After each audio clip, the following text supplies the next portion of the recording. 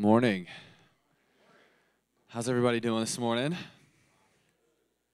Good. Man, I don't know, Dylan, you mansplain the ladies event, and then you make a Broncos joke. I think we're going to have to revoke your ordination. Dangerous territory.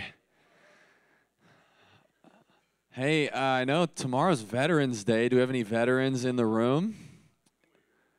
Oh, we already did that? Where was I? I don't know where was I? Yeah. Raise your hand again. We'll honor you again. There we go. Come on, let's give them a round of applause.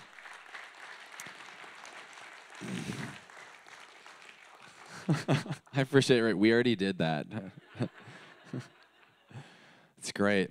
I'm discovering that about once a year, around this time of year, I lose my voice, and I don't know why. It's just part of my annual rhythm now, I guess. So if any of you guys have any, preventative measures I should be taking, I will gladly hear it.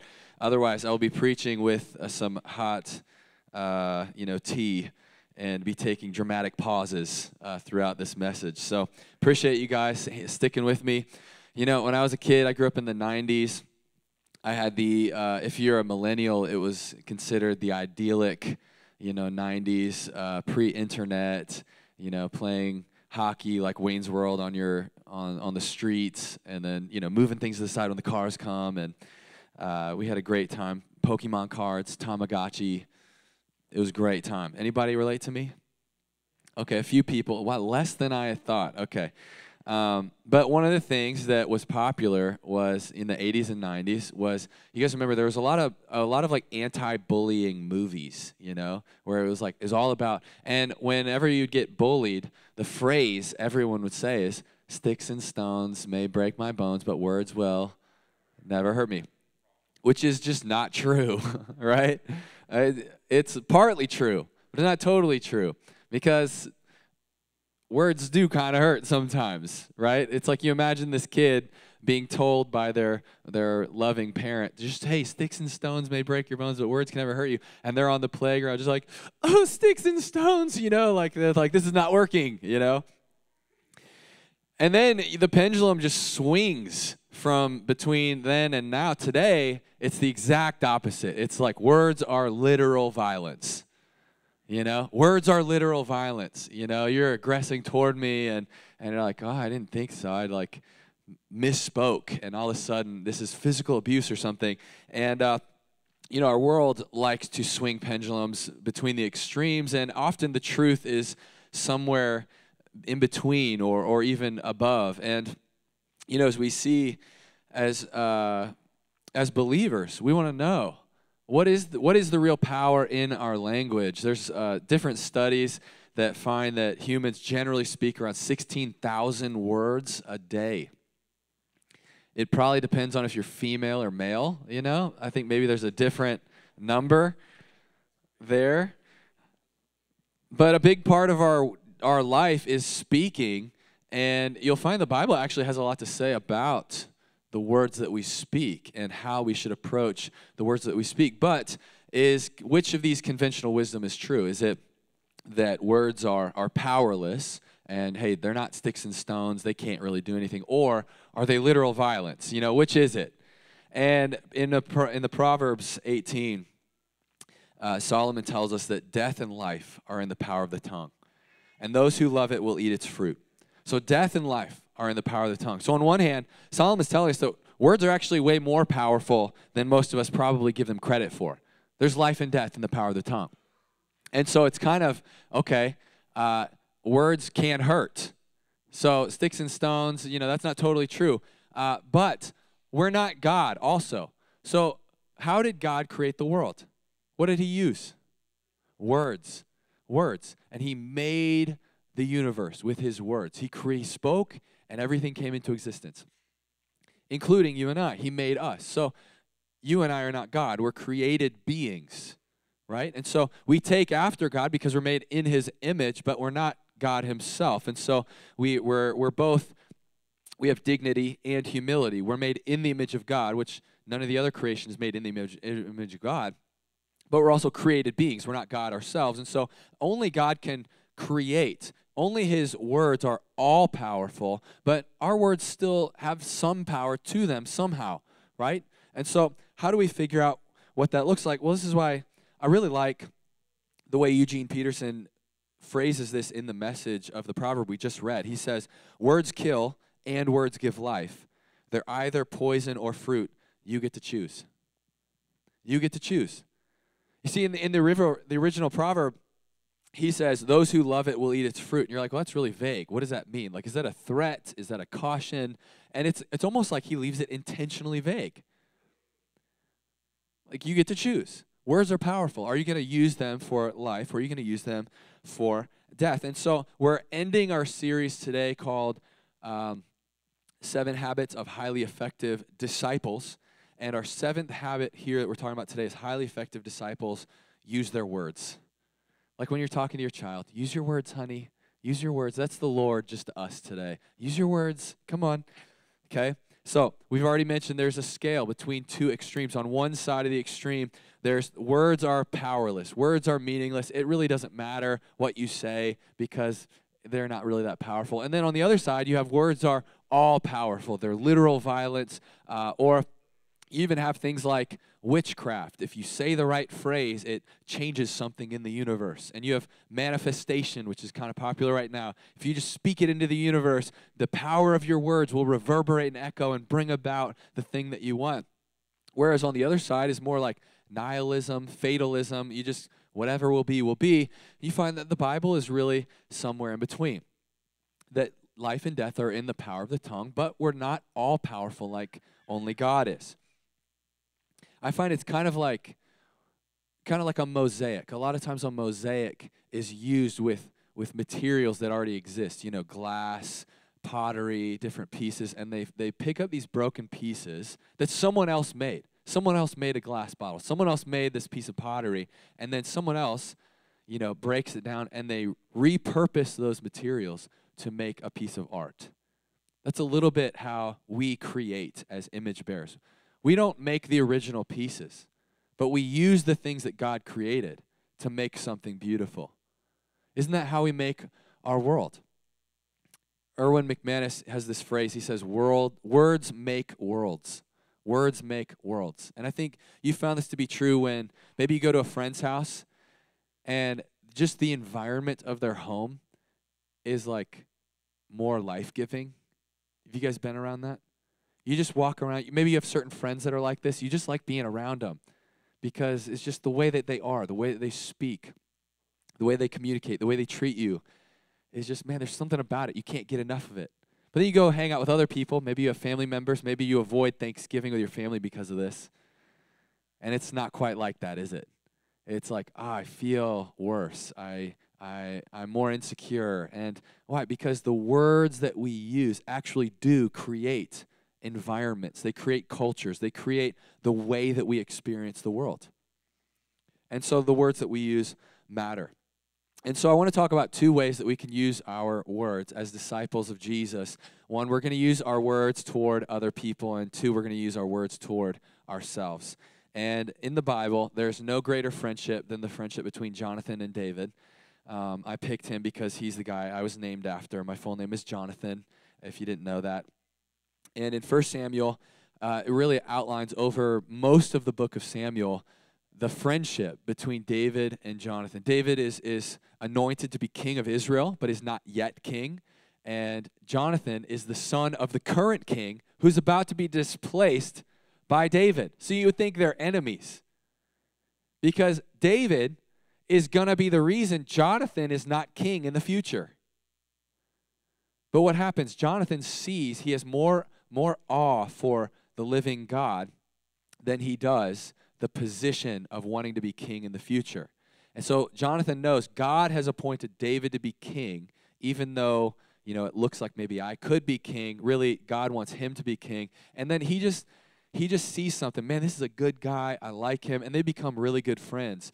And there's at one point where David is in trouble. And in 1 Samuel 20, Jonathan goes to encourage his friend David. And I read this recently in the last couple weeks, and this stuck out to me in a way I've never noticed this before. in 1 Samuel 20, verse 16, it says, Jonathan made a covenant with the house of David. Now, we're going to talk about covenants in a few weeks, but a covenant is a relational commitment. It means I'm all in with you. I'm all in with you. And whatever I have is now yours. I'm all in with you. And Jonathan and David make a lot of covenants. They make 3 different covenants toward each other, toward the purposes of God on each other's lives. And what's interesting about this phrase to me is it's the only time that Jonathan doesn't just make a covenant with David as a person. He says, David, I'll make a covenant with you. This time it says he makes a covenant with the house of David. And I thought this was really interesting because the house of David represents the bloodline of David, the royal line of David. It represents what David would become in the hands of God. He would become the king of Israel. And the lineage of David, Jonathan, I don't think, knew this fully, but eventually led to Jesus. And so Jonathan sees something of the future of David's life. He sees what David's life could become in the future if God has his way in David's life. And Jonathan doesn't just covenant himself with David as a nice friend. Well, David, you're nice to me. We have the same interests. We get along. I'll be nice to you back. No, he sees the future of what David could be, and he covenants himself with David's future. Do you guys see that? Do you see how this is a little different than most of our friendships today, which are more like tit-for-tat contracts, like, well, you like this, I like that, so then I will allow us to be friends. You know, you like new girl, I like new girl. What are the odds? We should hang out, right? And that's not how it is. He sees who David could be in the hands of God. And this is just incredible because he says, I'm not just all in with you as a person, I'm all in with your future. I'm all in with who you will become in the hands of God. Man, what if you had friends like that? Do you have friends like that? You know, sometimes people are like, hey, you're stronger than that. Come on, you're bigger than that. What are they saying? They're saying, I see what you really could become. And this ain't it right now. And so it's kind of a backhanded compliment. You know, it's kind of like, okay, hey, you're missing it right now, but you could be so much bigger, and I see it. And in a few chapters, we'll see that David gets himself in trouble again, and he really starts to doubt himself. And in the context of this relational covenant, Jonathan shows up in Samuel 23, and it says, Jonathan rose and went to David and strengthened his hand in God. Jonathan strengthens David's hand in God. You're like, that's an interesting phrase. Like, what does that even mean? Like, he gave him a workout. They did a quick chest pump. Like, what did they do here? And he strengthened his hand. Well, it actually tells us what he did in verse 17. He says to him, do not fear, for the hand of Saul my father shall not find you, and you shall be king over Israel, and I shall be next to you. Saul my father also knows this, and the two of them made another covenant before the Lord. So how did Jonathan strengthen David's hand in God? He used his words. He spoke things to him to encourage him. He told him the truth. And when you tell people what is true, that's one way we can encourage and strengthen people. He says, hey, let me tell you what I see about you. Let me tell you what I see God doing in your life. I know it feels like all this is going to hell in a handbasket, but let me tell you what I see. And the word encourage is this amazing word. It's originally from the French, like 500 years ago. It's en and courage. And en, you would think just means in. It means in, but it also means to make or to put in. And so it's to make courage and put it into someone else. That's what the word encourage means. So it's not just, oh, you look nice today. You look great. You got a little sparkle in your eye. No, it's I'm making courage and I'm shoving it into your chest because you don't have enough for yourself. That's what it means to encourage a friend. And why does Jonathan do it? Not just because David's having a bad day? No, because he sees there's a disconnect between what David is currently experiencing and the future that Jonathan covenanted himself with. There's a gap. And so I'm going to close the gap by filling you with courage so that you can become who God has made you to be. Come on, how many of y'all need some friends like that? I need some friends like that. It's amazing. You know, there's this idea. You know, our culture loves this idea of love, and God is love, and God loves you, and all it's like all we're allowed to talk about is the love of God. And the love of God is so amazing. But did you know that God doesn't just love you for who you are right now? He does love you for who you are right now, but he actually loves you even more because of who you will become because of his love. Think about that. I made this little graph. Check out this graph. I like graphs right here. So this is you when you're born. You're born dead, spiritually dead, insecure, full of fear, shame, all of that. And then you get saved. You give your life to Jesus. You get born again. Boom. Think of the vertical axis is kind of like the spiritual vitality, or what percent of your true identity in God you're experiencing. Okay? And then this is time. So you're just growing, and it's messy. It's not just a straight vertical line. So you have good days, you have bad days, and maybe seasons that are better than other seasons. But then you eventually have a breakthrough because God's not done with you yet. And so you keep kind of upward trajectory, and then eventually you'll never fully become who God has made you to be in this life. But then you die, and in the new heavens and the new earth, in the presence of God, boom, you are fully who God made you to be.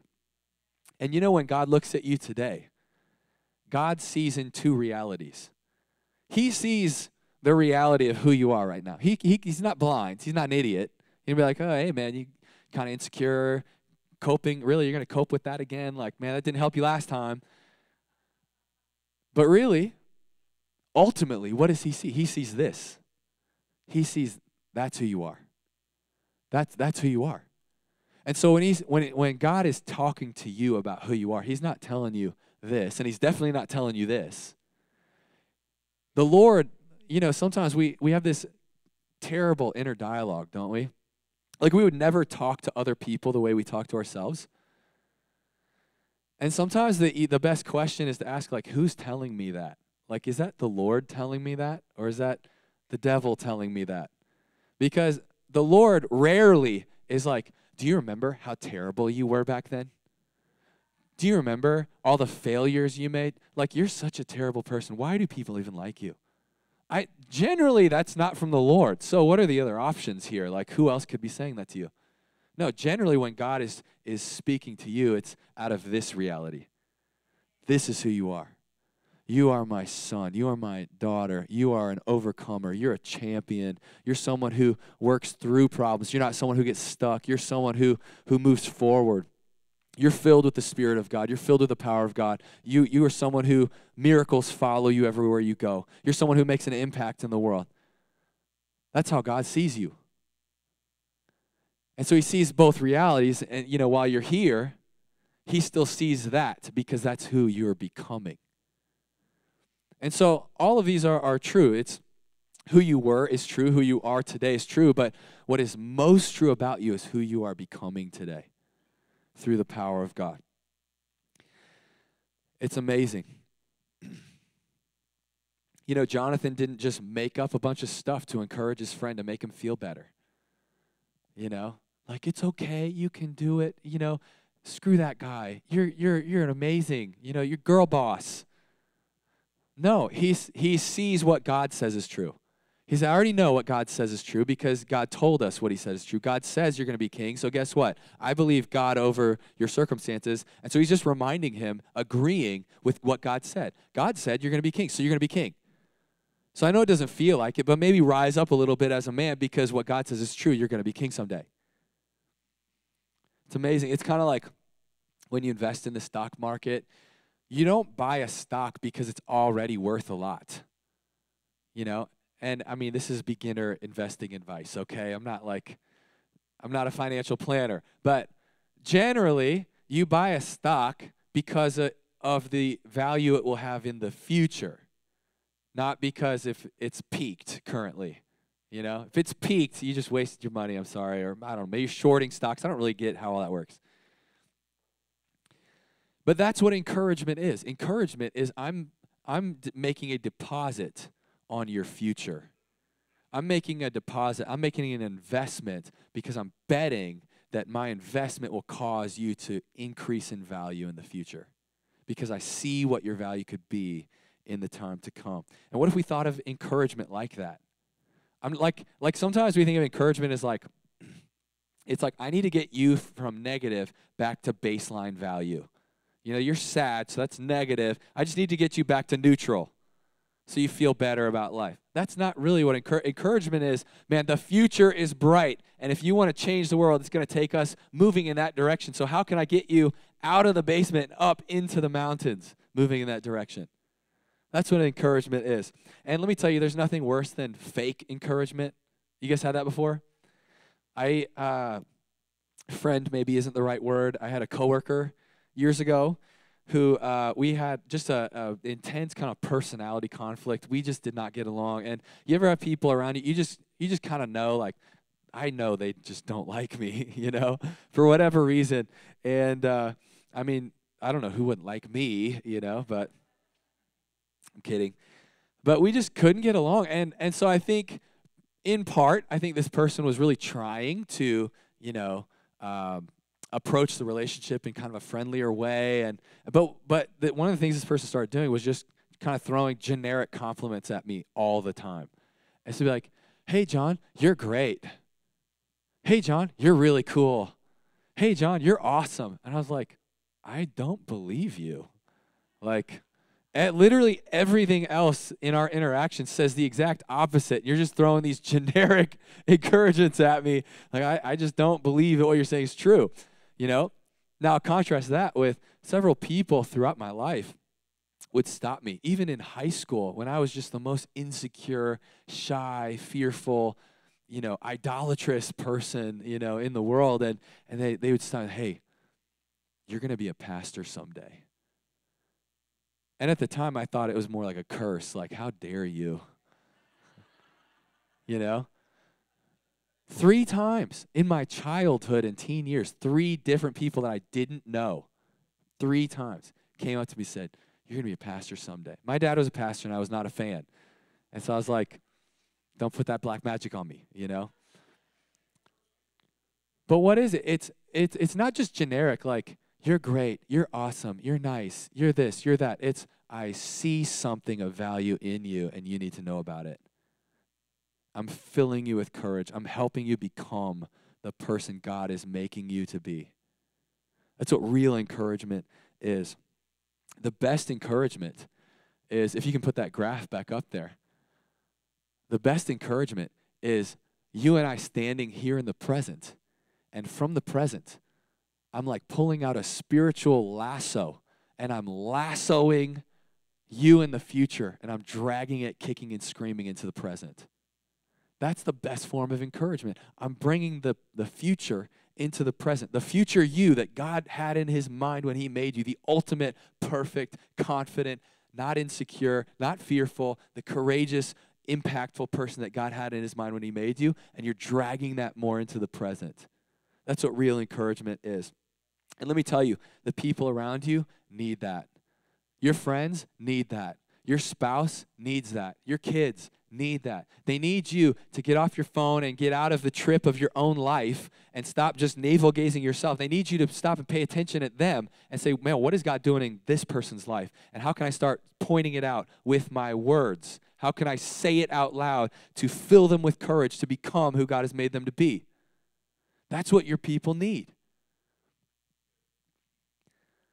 And so you got to make a practice of speaking to other people. On the other hand, what do you do when your friends just aren't around or maybe aren't in a place to encourage you when you need it?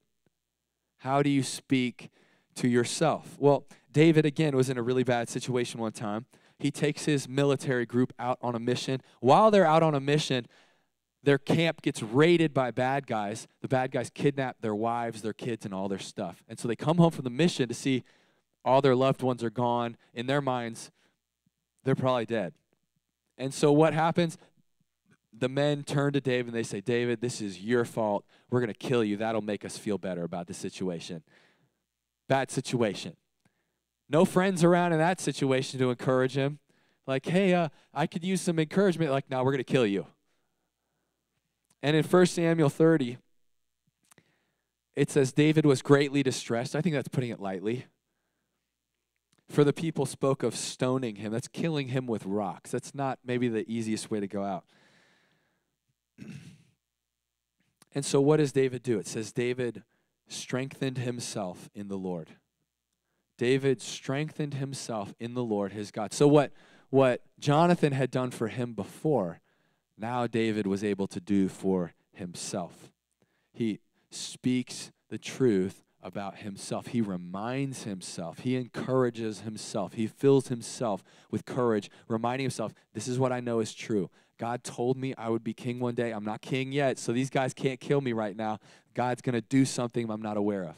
He fills himself with courage. And we see this in several of the Psalms. In Psalm 103, David writes, he says, bless the Lord, O my soul, all that is within me. Bless his holy name. Okay, so who's David talking to in this sentence? He's talking to his own soul. Bless the Lord, O my soul. And there's an exclamation point at the end of the sentence. This is like a command. So what's he doing? He's commanding his own soul to praise God. He said, hey, I know it looks rough right now, but you need to praise God. You need to remind yourself of what is true. And that's what he does. He says, he starts saying out loud, uses his words. He says, bless the Lord. Don't forget God's benefits, who forgives all your iniquity. He heals all your diseases. What kind of a God do you serve who's going to make you king? He's the God who redeems your life from the pit, who crowns you with steadfast love and mercy, who satisfies you with good so that your youth is renewed like the eagles. Man, that's what it is. That's how you strengthen yourself. You tell yourself the truth. Let me tell you the truth, not the truth that your fallen, sinful nature, tempted by the devil wants to tell you, like, you're a failure, you suck, no one likes you. That's not the real truth. The real truth is up there. It's who God made you to be. It's who God is. Man, let me tell you, God has changed my life. The Holy Spirit is not done with me yet. The Holy Spirit has done this and this and this and this. And guess what? God is going to do something similar in this situation. God's not done with me yet. You're telling yourself the truth. In Psalm 42, one of David's disciples writes this psalm, and 3 different times in the psalm he says, why are you cast down, O my soul, and why are you in turmoil within me? And then he commands his soul, hope in God, for I shall again praise him, my salvation and my God. Some of y'all need to memorize that sentence and tell yourself that every day. Oh my soul, why are you cast down within me? You are going to hope again in the Lord. How can you, you need to be able to encourage yourself if you're going to be successful in this life. Life is hard. Life is hard, isn't it? And sometimes we all have stuff going on. And I pray that we would all get better at encouraging one another. But hey, guess what? Sometimes your friends are going through their own stuff. You need to be able to have the skill to stir your own faith and encourage yourself. And if you don't do that, then odds are you probably won't have much to offer your friends when they need you to do that for them either. And so you've got to be able to use your words to speak the truth to yourself, because when your life is more in alignment with what God says is true, life goes better. Okay? I'm sorry, computer person, but if you could just put the graph up one more time.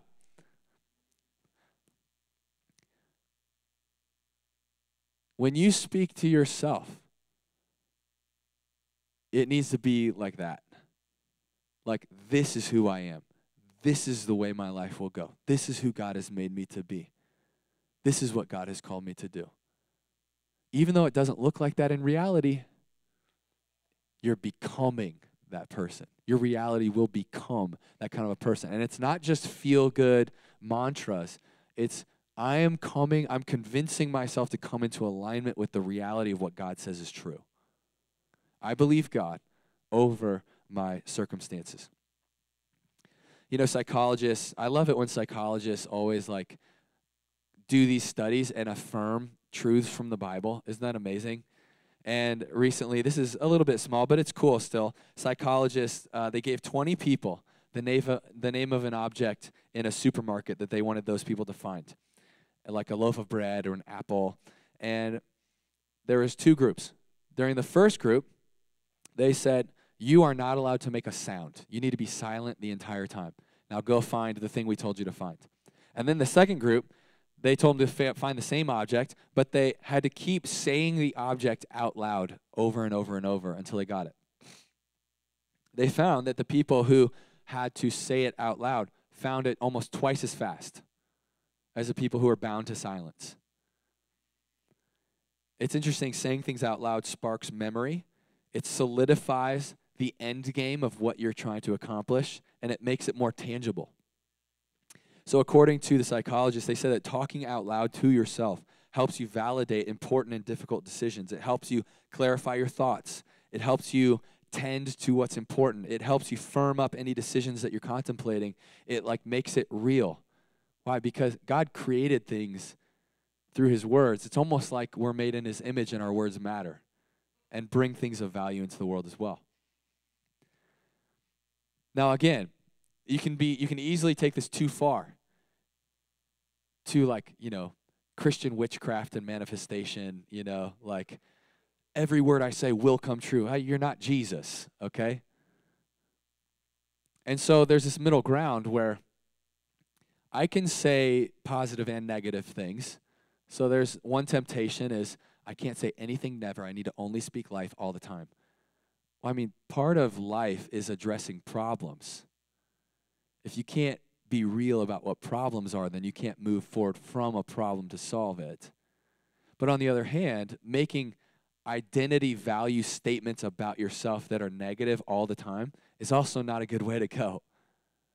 And so we live in a kind of a both and where my words are powerful, but they're not all powerful, and what I say does matter more often than I think. And so how do we do this? Well, there's one thing, we have these, and you can find these. We'll put these on our website. We'll maybe email them out to the church in a PDF you can make for yourself. But these are declarations to grow your faith. And if you're looking for one way to practice how to use your words well over your own life and give you ammo for when your friends need encouragement, you can start saying the words that are on this paper every day. And I have a rule for these. We'll send these out this week, so you can have a copy of these. My rule is you're not allowed to read this in your head. Okay? It's just truth from Bible, copy and pasted onto this paper in different categories like faith, health, victory, your identity. So the first sentence is, I'll just read one out loud and see how you can see how I feel about it. Okay? Apart from Jesus Christ, I can do nothing. But in Jesus Christ, I can do all things. Ooh, I'm already feeling better. This is great. So I can bring glory to him. Therefore, I see myself as he sees me, according to his living word. For my life is hidden with Christ in God. I will train myself to say the same things as God says in his word. For how can two walk together except they be agreed? Through regular time in his presence, I will cultivate a sensitivity to hearing his voice. Man, some of y'all are like, I just never hear God. Well, guess what? I will cultivate a sensitivity because I will build relationship with God. I'm using my words to move the direction of my life in a certain direction because that's who God has made me to be. My words matter. You guys see what I'm saying? Some of y'all need to practice this every day. Some of y'all need to practice this maybe 5 times a day. I don't know. But let me tell you this. The world we're living in is forming us into specific kinds of people, and it's not forming you into God's version of you. And so we need to actively embrace a process of counter-formation. See, you're not at neutral right now. You've been formed by the world in many ways, and so you need to be counter-formed by the kingdom of God. And so as we close this series on habits and rhythms, which can feel kind of unspiritual, like habits, that's not very spiritual, but what you do every day matters. And what's often the case is the way that our modern culture is forming you is actually not primarily intellectual. Like the culture is not, you're not watching Netflix and it's not just like, hey, read this philosophy book real quick. No, it's like the world is training you to build certain habits into your life. Like, why every 5 seconds do I pull my phone out of my pocket? Because I've been trained to do so. I've been formed. And there are a million ways that we've done this. We've formed our lives by the culture around us. So we need to be counterformed by intentionally building better habits and rhythms that form us into the image of Jesus in our lives.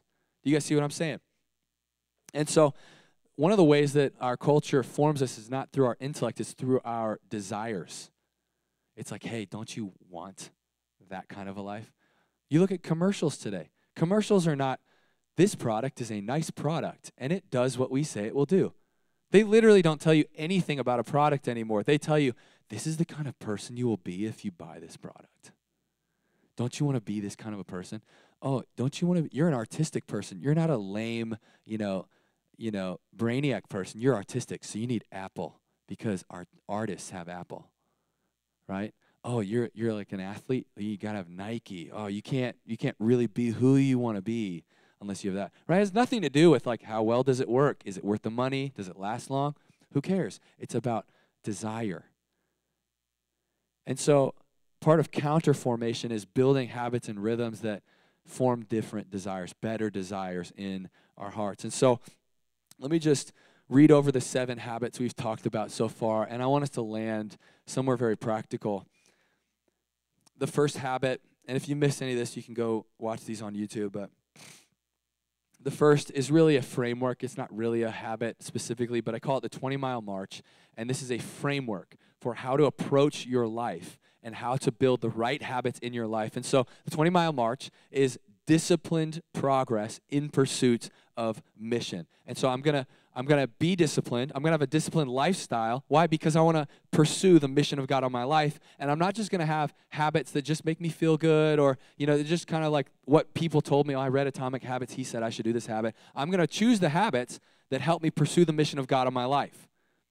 And then some of these habits that we talked about are the feasting on the Word of God and the presence of God. Training, becoming a disciple who disciples other people. Building the team. This is everywhere you go. I'm not waiting for other people to invite me to be in community. I'm building community everywhere that I go in knowing others and being known by other people. I'm cleaning the slate, practicing repentance, confession, and forgiveness toward myself, with God, and with other people. I'm making the hard choice. I'm building a life of conviction by making hard truths to have an anchor of truth and the courage to move in that direction. And lastly, I'm going to use my words. I'm pulling my future into the present with my words for myself and for the people around me. And so my question for you, which of these habits do you need to commit to building over the next period of time? And I just encourage you, we have 2 months until January 1st. Don't wait till January 1st to build a new habit. Start right now. You got 2 months. So which habit are you going to commit to for the next 2 months? Through Thanksgiving, through Christmas. You can give yourself a pass if you miss it on those days. It's fine. Give you just some cheat days. But which of these habits would most radically change your life if you were doing these every day? Which one? If the way that you spoke, if your internal dialogue, if your relationship with other people, would that be the most radically life-changing for you? Maybe feasting on the Word of God daily. So pick one. Which one of these are you going to commit to for the next 2 months? 2, how will you do it, and how will you build it into your daily Google Calendar? Because just thinking, I'm going to do better, this is not going to happen. You need to schedule it in the same time, in the same place, all 7 days a week, no matter what. And if you miss a day, you get back on, because hitting it 60% of the time is better than hitting it 0% of the time. You're still getting the effect. And so how will you schedule this into your day? And number 3, who are you going to tell? Who are you going to tell? Who are you going to bring along on this journey with you? Who's going to help you be accountable? Who's going to ask you? Who's going to ask how it's going or if you've done it? You could be like David and Jonathan.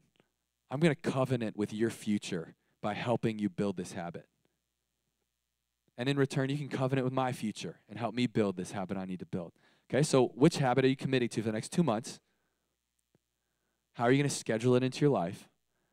And who are you bringing along with you? Y'all with me? So no, okay. It's all good. It's good to have the feedback to know this wasn't working the whole time, No, I'm kidding. You've got to buy into the vision that God has for your life, that you are made in the image of God. God has an incredible purpose and mission on your life, and it's not going to happen by accident. And so you've got to commit today to build the right kinds of habits and rhythms to become that kind of a person. Okay? Let me pray for us. Holy Spirit, would you come and fill this room here this morning?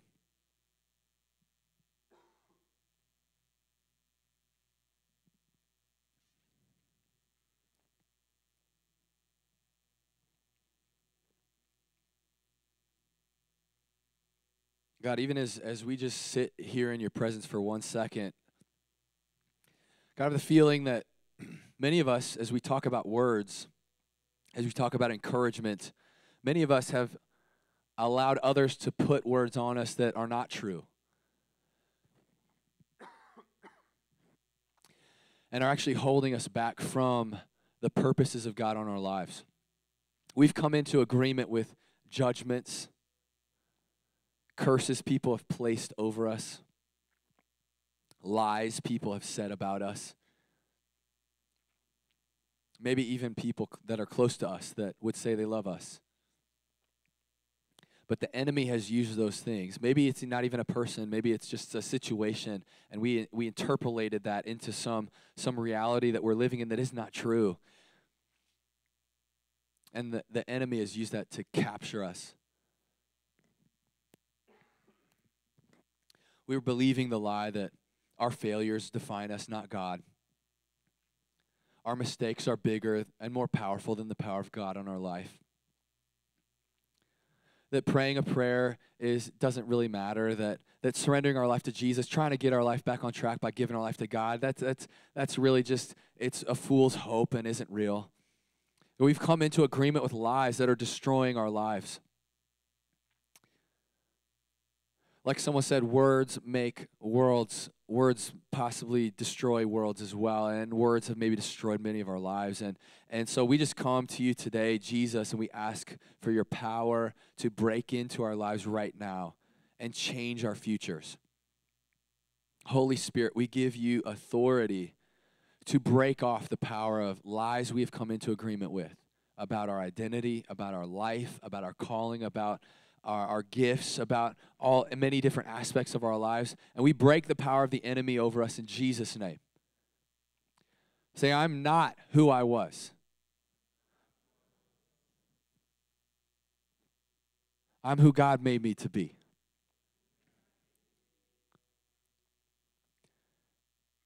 Yes, Jesus, we repent of not using our words well. God, we repent of not being intentional to pursue the life that you have on us. And thank you, Jesus, that you are the champion who goes ahead of us. That your Spirit comforts us and guides us and empowers us on this journey. It's not just try harder to do better, but you're leading us. You're more involved than we are at times. So God, I pray that you make it clear. God, which of these practices are you leading us to build into our lives, to become the man or woman that you made us to be? In Jesus' name, amen.